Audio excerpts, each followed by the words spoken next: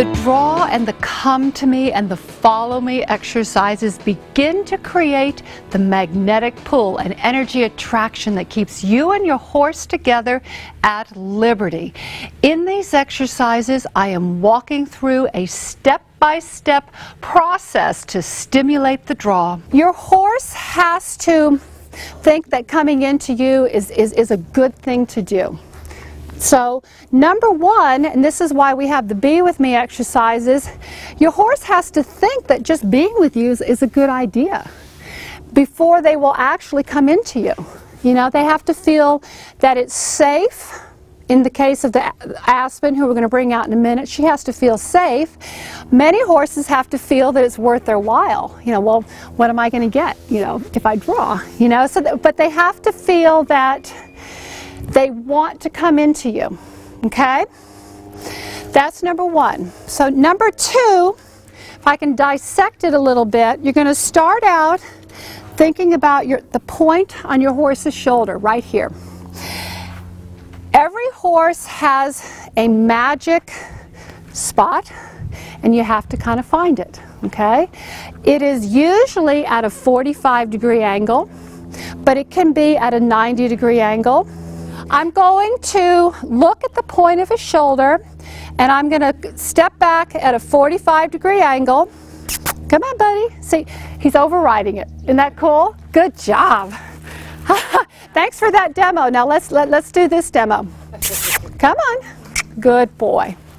So I'm going to start at a 45-degree angle, and notice that I'm going backwards, but I'm going to spiral a little bit back to his hip. And the reason I'm doing that is I want that inside foot to come towards me. Notice I'm kind of going back towards the hip. That's going to cause that inside foot to come towards me, and it's going to encourage him, particularly if I whistle and do the name cue, to look at me. Ideally, I want my horse, when I draw him in, to look at me. That's where the name cue is so important. Banjo, banjo. That is so when he draws into me, he's looking at me. He's not just moving into me. Come on, banjo. Now the name cue is really important later on in the program because it becomes a way for your horse to look at you. So when they're 30, 40 feet away from you, you say the name cue, they will look at you. They may come into you, they may just look at you. So it's a way to get their attention at a distance. Okay? So, come on, buddy. Come here, you. So this starts to activate the magnetic pull. What's interesting is it comes and it goes, particularly today. Come on, buddy. So now I'm feeling it, I'm feeling it, I'm feeling it. Good boy. If I send him away, it's coming back to me. I can feel it, I can feel it. This is the part where you go away, banjo. Come on. Good, good. So the draw and the name cue gets it going.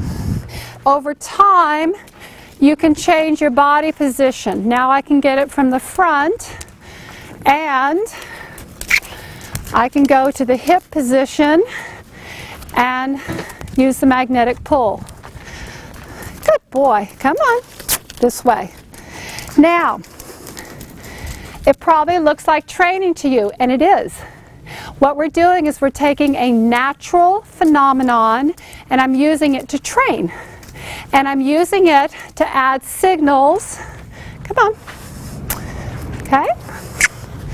So has he learned signals? Absolutely. Come on, buddy.